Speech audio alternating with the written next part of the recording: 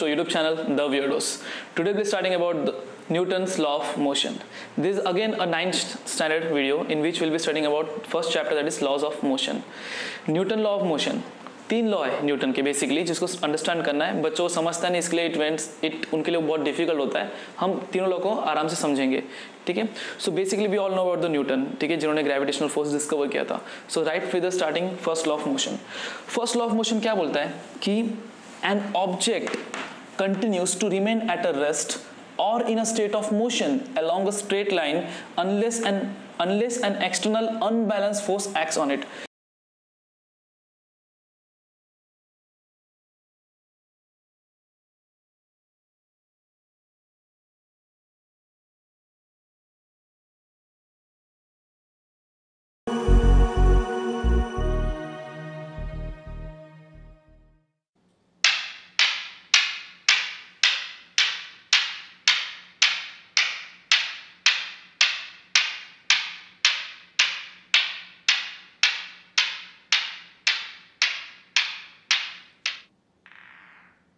Basically when will start about the laws of motion, हमको पहला जो लॉ है किस पे डिपेंड करता है, बैलेंस एंड अनबैलेंस फोर्स.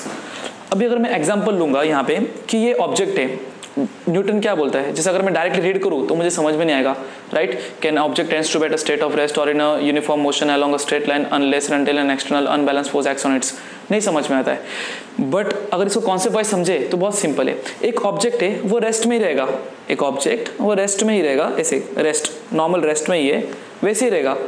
या फिर अगर एक मोशन में चल रहा है, एक मोशन मतलब कौन सा मोशन, यूनिफॉर्म मोशन, ऐसा चल रहा है, कब तक चलेगा सर, स्ट्रेट लाइन में, जब तक उसके ऊपर एक एक्सटर्नल फोर्स अप्लाई नहीं होगा. अब बोलोगे सर एक्सटर्नल फोर्स अप्लाई हुआ चेंज हो गया, बट ये एक्सटर्नल जो फोर्स है वो क्या होना चाहिए, अनबैलेंस होना चाहिए. अनबैलेंस क्यों, अगर मैंने यहाँ से फोर्स अप्लाई किया, यहाँ से फोर्स अप्लाई किया, सी मैं दोनों तरफ से फोर्स अप्लाई कर रहा हूँ, but it is balanced, it's not unbalanced. अगर मैंने वही किया अनबैलेंस किया तो इस तरफ आ गया.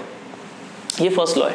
एक ऑब्जेक्ट रेस्ट में है तो रेस्ट में ही रहेगा, या फिर एक यूनिफॉर्म मोशन में तो मोशन में ही रहेगा, स्ट्रेट लाइन में, कब तक, जब तक उस पर एक एक्सटर्नल अनबैलेंस फोर्स अप्लाई नहीं होता है. यहाँ पे याद रखना है, यहाँ पे हम किसकी बात कर रहे हैं, यहाँ पे अनबैलेंस फोर्स, ये मेन है. स्टेट ऑफ यूनिफॉर्म मोशन भी बोल सकते हैं या फिर रेस्ट, ये 3 चीज मेन है. First law done. इसका एग्जांपल हम कैसे ले सकते हैं, tug of war. Tug of war में हमने देखते हैं 2 टीम होती है, राइट. वहां पे एक टीम, यहाँ पे एक टीम, एक रोप होता है एंड हम जोर से फोर्स अप्लाई करते हैं. जब बैलेंस फोर्स रहता है तो दिखता है क्या, कुछ हो रहा नहीं है, क्योंकि जो रोप जो रहता है वो कांस्टेंट रहता है, ना इस तरफ ना उस तरफ. द मोमेंट किसी ने थोड़ा कम फोर्स अप्लाई किया, यहाँ पे किसी ने ज्यादा फोर्स अप्लाई किया, तो रोप उसकी तरफ आ जाएगा. और भी बहुत सारे एग्जाम्पल है. फर्स्ट लॉ ऑफ मोशन क्या एक्सप्लेन करता है, इनर्शिया.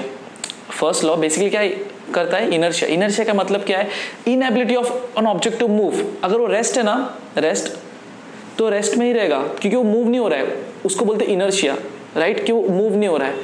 जब इसका मतलब ये क्या, कोई ऑब्जेक्ट जब मूव नहीं होता है उस पर फोर्स कोई एक्ट नहीं होता है. ध्यान देना, अगर कोई ऑब्जेक्ट मूव नहीं हो रहा है इसका मतलब ये क्या, उसके ऊपर कोई फोर्स एक्ट नहीं हो रहा है, गलत है. इस पर फोर्स एक्ट हो रहा है, बट उस पर जितने भी फोर्स एक्ट होते हैं ना, वो फोर्स एक्ट होकर क्या बन जाते हैं, 0. ओके, वो याद रखना, ठीक है. ये फर्स्ट लॉ का ये, जैसे फॉर एग्जांपल ये दीवार है, यहाँ पे मैं फोर्स एक्ट कर रहा हूँ, फोर्स, बड़ी ऑब्जेक्ट मूव हो रहा है क्या उस तरफ, नहीं, तो मेरा वर्क डन क्या है, 0 है, क्योंकि फोर्स मेरा क्या हो रहा है, बैलेंस हो रहा है. तो फर्स्ट लॉ में इनर्शिया के बारे में बताते हैं, inability of object to move, net force क्या होता है, 0. सेकेंड लॉ बात करता है rate of change of momentum.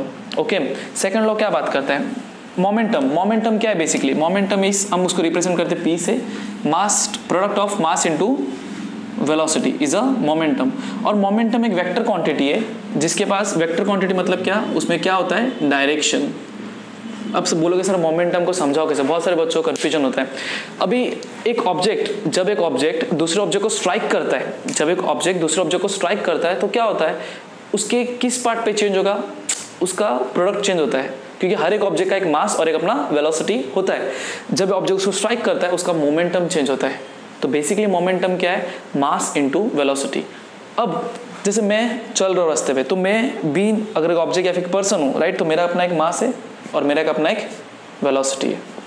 I have a mass and I am moving with a particular velocity.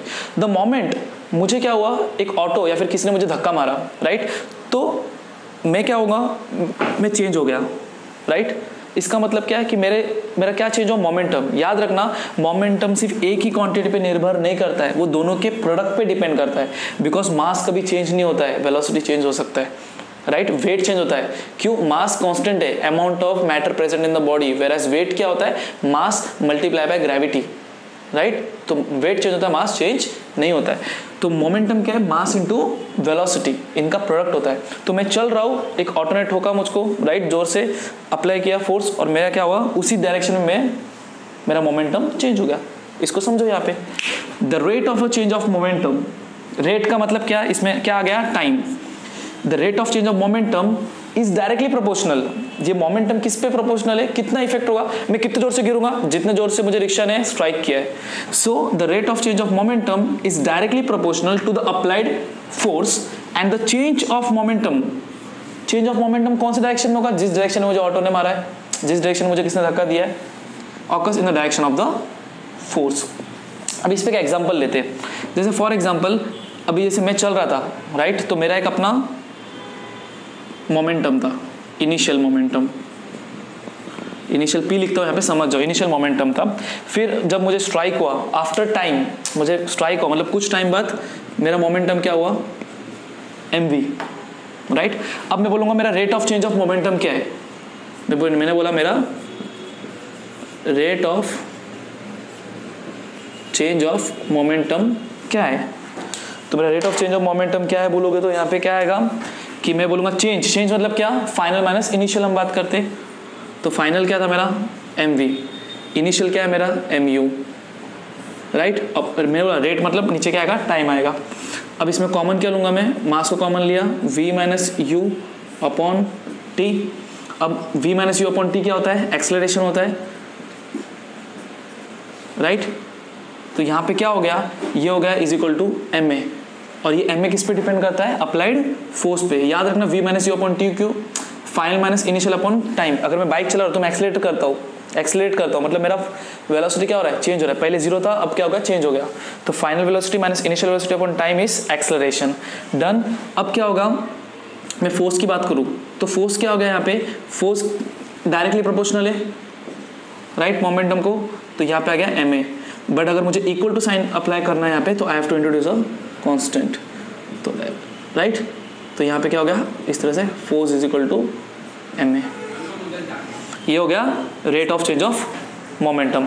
This was the second law, okay. The rate of change of momentum is directly proportional to applied force and the rate of change of momentum occurs in the direction of force applied to it.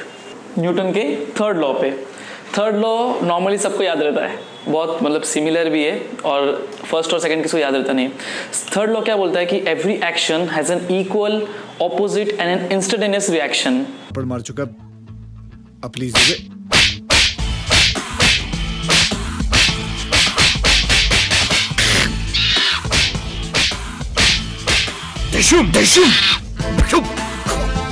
Okay, अगर हम text book का definition देखें तो every action force has an equal and opposite reaction force which act simultaneously. Universe में अगर normally nature की बात करें, जब भी एक फोर्स एक्ट होता है, दूसरा फोर्स साइमल्टेनियसली उस पर एक्ट होता है, और ये forces are always equal but always opposite in nature.